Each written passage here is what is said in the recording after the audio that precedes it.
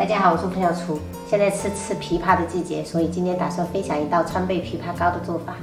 我准备的枇杷是3斤，这种大个的枇杷是我去超市买的，这种小个的是我老公在网上淘的。你别看它这种比较小，但是它吃起来会比较甜，只是说剥果肉的话会比较麻烦。首先把枇杷清洗干净，主要就是为了洗掉枇杷表面的这些灰尘。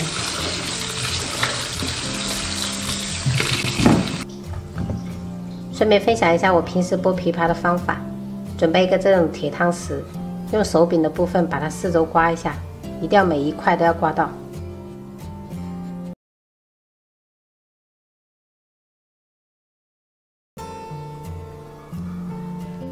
这个枇杷籽一定要去掉，我们只用到枇杷肉。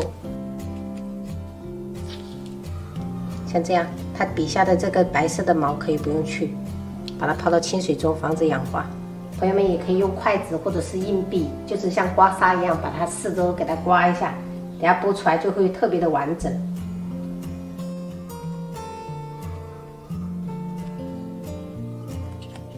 贼大。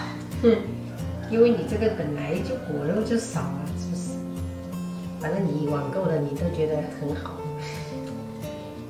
不过甜是真的甜，就是。现在我们果肉已经剥好了，放一盘备用。这做枇杷膏还需要用到这4种食材：100克黄冰糖，5克的枇杷叶。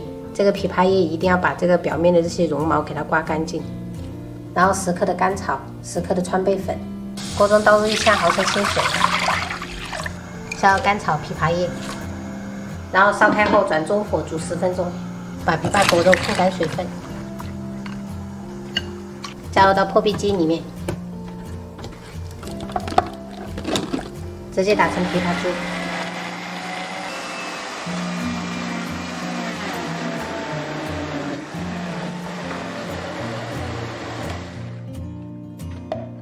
倒入盆中备用。我们把甘草跟枇杷叶捞起来，接着倒入枇杷汁，朝一个方向搅拌。刚开始可以用中火给它煮。在家里面熬这种川贝枇杷膏的话，就是要有耐心，就一定要给它慢慢熬。如果新手的话，建议直接用这种不粘锅，就比较好操作。现在是中火熬了5分钟的状态，像这样冒大泡了，转最小火，然后继续熬。朋友们，这是熬了20分钟的状态，像这样变得比较浓稠了。加入100克黄冰糖，一样也是用小火熬，把这个冰糖给它熬化。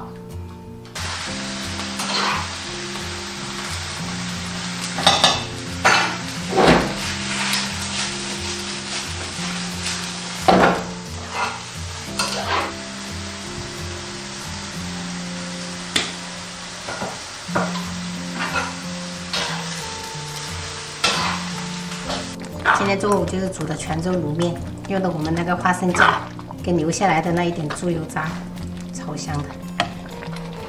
朋友们，这是熬了45分钟的状态，像这样变得特别的浓稠。加入10克川贝粉，然后继续给它搅，一定要把这个川贝粉彻底的融合。最后一定要搅勤一点，一定要搅这个中间，不然等下它炸起来真的很痛很痛。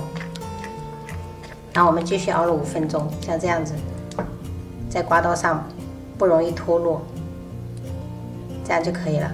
关火，加入到无油无水的密封罐里面，然后等它自然放凉。放凉后，我们加入1勺到水杯里面，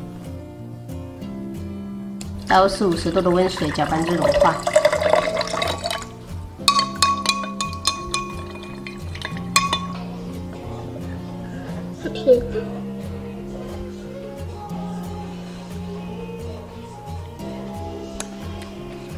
妹妹，你这个发型是谁给你扎的？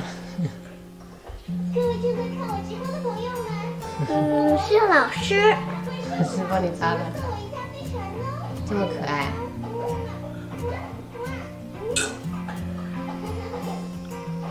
今天去学校咳嗽还很厉害吗？一点点厉害而已。一点点厉害。